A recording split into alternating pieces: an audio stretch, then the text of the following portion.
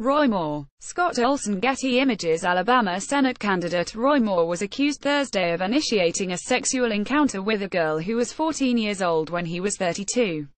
Moore's former colleague told CNN on Saturday that it was common knowledge that Moore dated high school girls. She added that everyone thought it was weird that Moore dated teenage girls and attended high school football games when he was in his 30s. Moore has denied the sexual misconduct allegations against him, though he acknowledged knowing some of his accusers. A former colleague of Roy Moore's told CNN on Saturday that it was common knowledge that he dated high school girls when he was in his 30s. Moore is currently running as a Republican for an open Senate seat in Alabama. His campaign has been in turmoil since The Washington Post published a report on Thursday detailing allegations of sexual misconduct against him. One woman claimed that Moore initiated a sexual encounter with her when she was 14 and he was 32. Several other women told the Post that Moore pursued romantic relationships with them while he was in his 30s and they were between the ages of 16 and 19. The age of consent in Alabama is 16. Teresa Jones used to work as a deputy district attorney in the same courthouse as Moore, and she told CNN on Saturday that everyone we knew thought it was weird that Moore dated girls significantly younger than he was.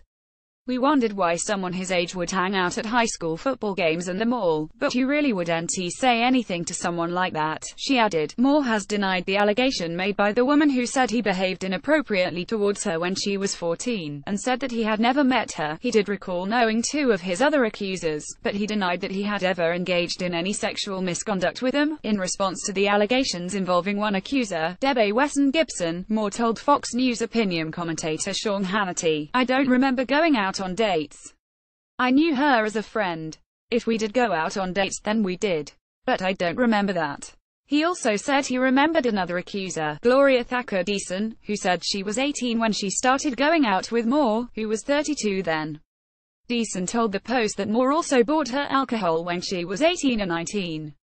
At the time, the drinking age in Alabama was 19. When Hannity asked Moore whether he remembered dating teenage girls when he was in his 30s, Moore replied, "Not generally, no.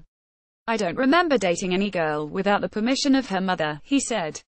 He later pointed to the Post story and said, "These two young girls actually said their mothers encouraged them to be friends with me." After a commercial break, Moore became more forceful in his denials of dating teenagers. He told Hannity that doing so would be out of my customary behavior and that he never would have dated a teen without her mother's permission. Since the claims against Moore were published, over a dozen Republican senators have called on him to drop out of the Senate race.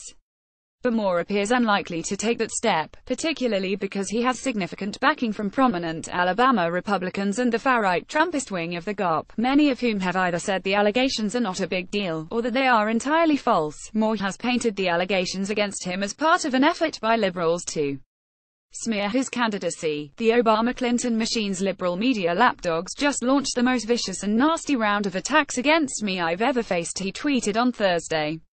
We are in the midst of a spiritual battle with those who want to silence our message. The forces of evil will lie, cheat, steal, even inflict physical harm, if they believe it will silence and shut up Christian conservatives like you and me, he added. I believe you and I have a duty to stand up and fight back against the forces of evil waging an all-out war on our conservative values, he continued. Our nation is at a crossroads right now, both spiritually and politically. Alan Smith contributed, reporting. See also, if Republicans think Roy Moore is going to step aside quietly, they're badly mistaken.